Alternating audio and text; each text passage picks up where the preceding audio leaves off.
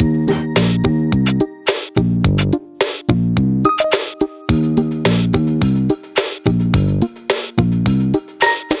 two, three. Hi! Hello, my dear sewing friends. It's Alisa here with Thoughtful Creativity, and today I have a super special, very young, and also very particular guest at my sewing machine, and that is my daughter. Now, the goal for today is to make shorts that are super easy to draft, super easy to sew, but most importantly, really fun and comfortable to wear.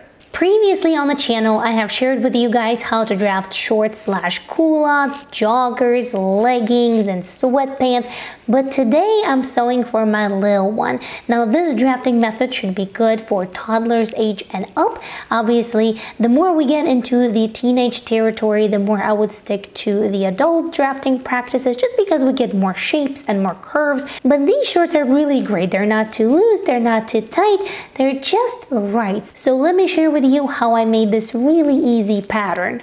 To get started, we will need 3 very simple measurements, and the first one is going to be full waist circumference. Now, here's a little tip. To make life easier for myself when I draft things for my daughter, I just assume that her waist is at the level of the belly button. Show me, where's your belly button? Here. All right. And that makes it so much easier in drafting, so much easier as a reference point, and so much easier in fitting as well. Now, the next thing that we want to do is I'm gonna measure around the fullest part of your hips. For this next and final measurement, we will go back to the waistline, or the belly button line in my case. So here you will need to grab a piece of elastic or maybe a string of yarn, anything that you can tie around your child's waist and make sure that it actually stays in place.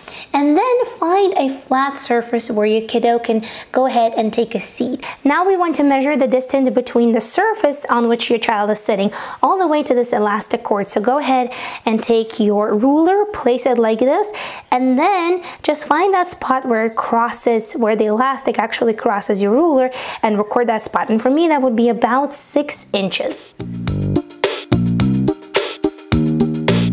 Quick convenience reminder, especially for those who really don't like using inches. I hear you, but in this case it really doesn't matter because you're going to be taking your own personal measurements. So it doesn't matter whether you take them in inches or you take them in centimeters, the math is going to stay the same. If I am going to be using any sort of measurement where I say take about a 1/4 of an inch up or a 1/4 of an inch down, you will see the conversion on the screen, or you can also find it in the info box below underneath this video. I'm starting with a simple geometric shape like rectangle, where the top is 1/4 of a hip circumference and the side is the full measurement of crotch depth. Next, I need to determine the total length of these shorts and extend them by the necessary amount.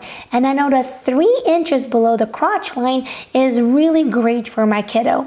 Now, for you, that might be a completely different number. You can go ahead and grab a measuring tape and measure from crotch down, or take a look at other garments that you already have at home and see what length you like there. Now, this is going to be the base for both the front and the back pattern piece. So I'm gonna go ahead and make a copy of this rectangle.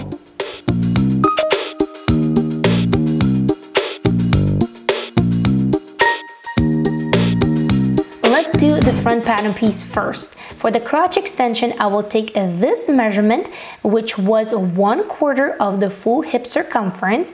You can measure that. And here you can see me switching back to centimeters just because it's so much easier to do the math. And divide this measurement in 4. So this little extension that is sticking out from this rectangle is 1/4 of this measurement right over here.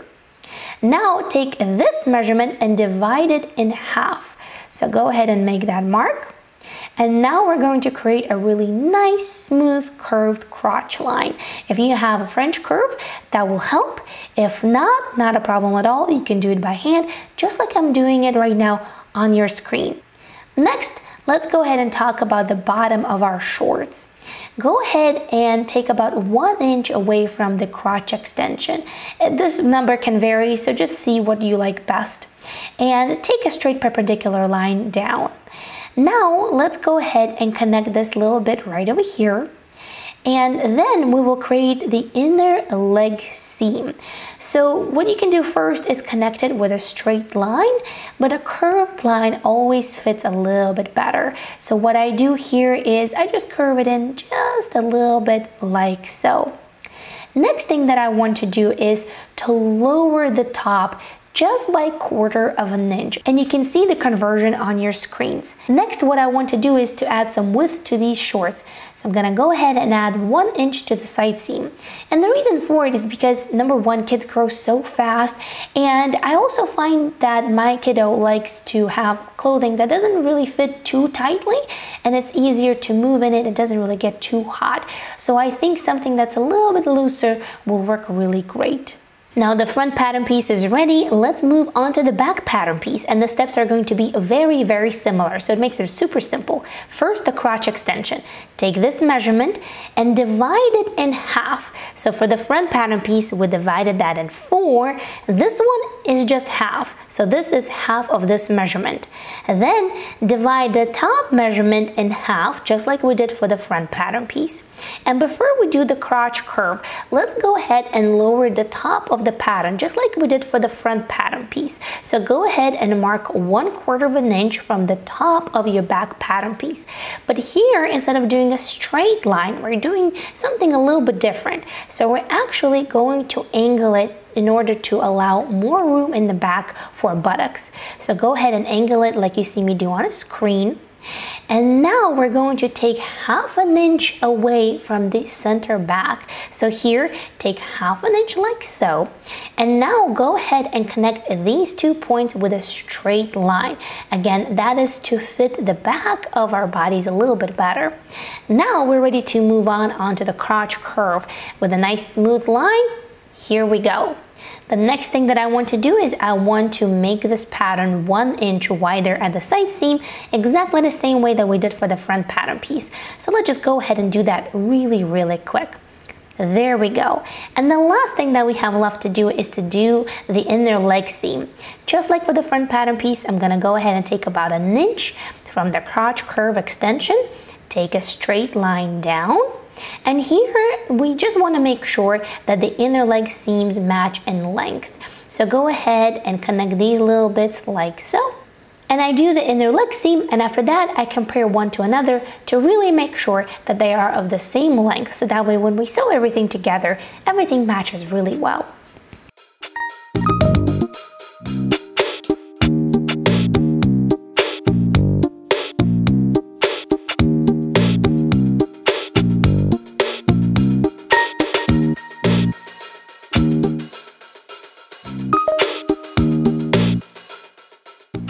Once pattern pieces are cut, there's one last thing for us to do before we're ready to rock and roll, and that is to create the waistband.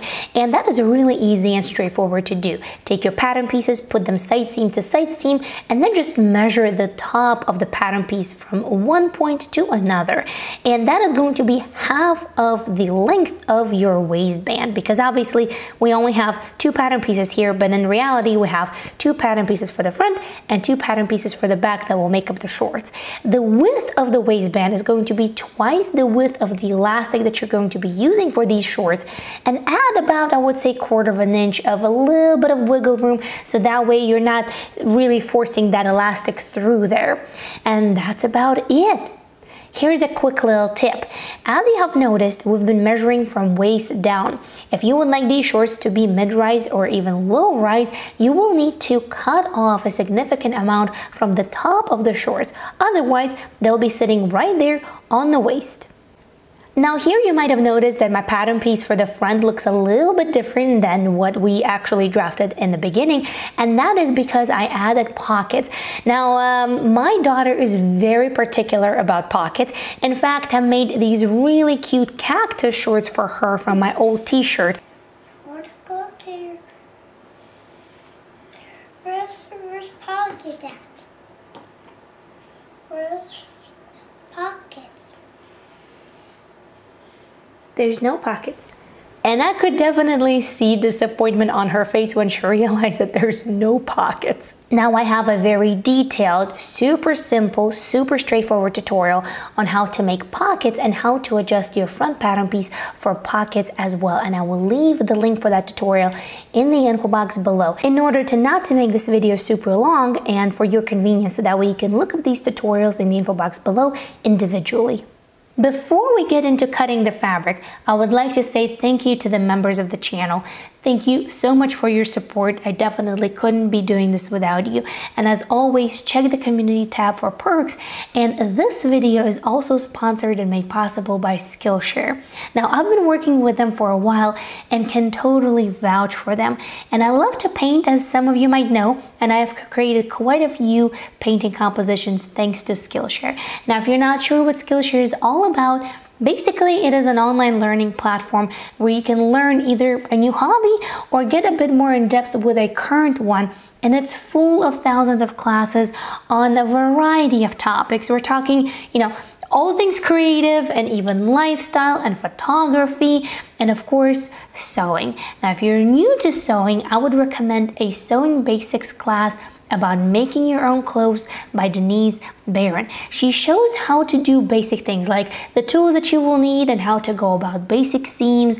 The atmosphere is definitely well suited for learning, as Skillshare does not feature any ads.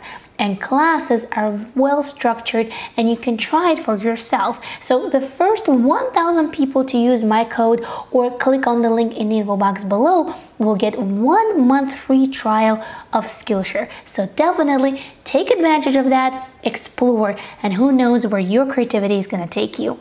Now, before we cut, we need to know 3 things. Number 1, fabric. The fabric that I use is knit, so it stretches. It is 95% cotton and I believe about 5% elastane, which is what you would usually make a t-shirt with, but you don't have to buy exactly that. This one I got at Hobby Lobby and I absolutely love it. Now, you can use woven fabric without stretch, but then you have to make sure you have enough ease in your garment. Number 2, follow the direction of the stretch that you see on a screen, and you will need to cut 2 front pattern pieces mirrored, 2 back pattern pieces also mirrored, and then the waistband on the fold. Now, if you're not sure how to cut your fabric and how to position your pattern on the fabric, I have a full tutorial for it, so I will leave it for you in the info box below. And number 3, I draft all my patterns unless otherwise stated without seam allowances. So as you can see right over here, I added them as I was cutting my fabric. Also, if you're not sure how to work with knit fabric on your sewing machine, what needles to use and what stitches to use, I have a guide for you underneath this video and you can totally do it, so please don't shy away. Now I'm going to zip through very quickly the assembly steps, as I have a separate tutorial for each one of these steps. And I know that sometimes people get bothered when I say, there's another tutorial or a separate tutorial for this or that, and you will find that in the info box below. But each one of these tutorials takes a very long time to put together, and unfortunately I just can't repeat and show the same information every single time that I make a tutorial. So forgive me, that is just counterproductive. Therefore, I have created tutorials that will go over the basic steps, so that way you would be fully equipped with the steps that you need to know. So first, if you're making pockets, finish the pockets first. Then I move on to the side seams. So we're placing the right side to right side, front to back, and we're sewing the side seams. After the side seam, I go ahead and I finish the hem. But if you'd like, you can also leave it as the very last thing to do. I just find that on the smaller garments like this one, it's easier to do the hem first than last. Then we need to sew the crotch and join the 2 pant legs together. The last thing for me is to add the waistband with the elastic. And ta-da! Your beautiful shorts are done, and I think my little one is very happy.